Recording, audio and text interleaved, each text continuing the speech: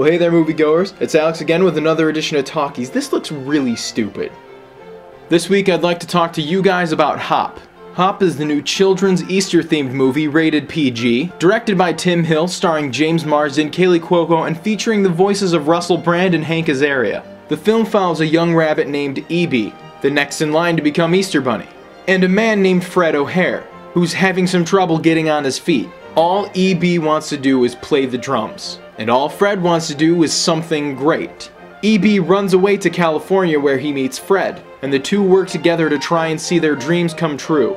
First in the cast is James Marsden. Marsden plays Fred O'Hare. Get it, O'Hare? Because, yeah. Personally, I think Marsden is an incredibly underrated actor. He's in all kinds of films and has the ability to just fit in. In Hop, he was cool.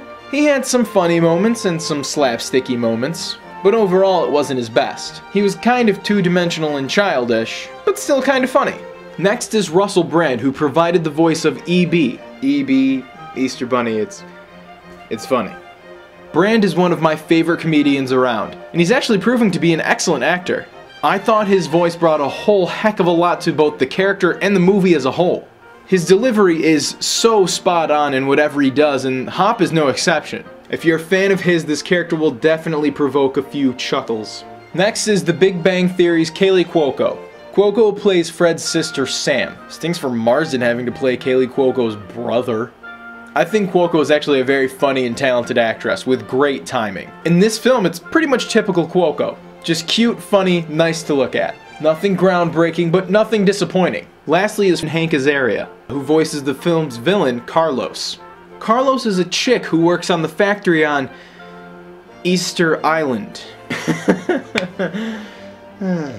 Carlos has been doing grunt work for too long and plans to overthrow the Easter Bunny and become the new symbol of Easter. Now, I love Azaria. He's actually probably one of my favorite comedic actors. But this character wasn't really funny, and its placement in the movie was a little awkward. It just didn't mesh. So this movie actually starts out pretty strong. It's got a real Willy Wonka feel to it, and it draws you in with both the design of E.B. and Marsden's lovable oaf character. And you don't even mind all the Easter shtick.